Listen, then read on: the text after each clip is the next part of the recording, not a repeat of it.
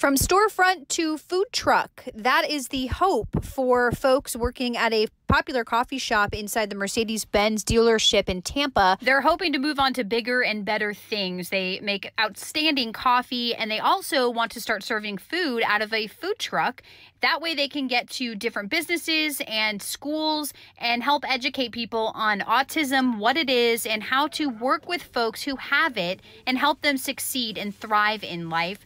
They're also searching for donations right now to help them get that food truck. I'll tell you how you can help them and how you can donate on Good Morning Tampa Bay.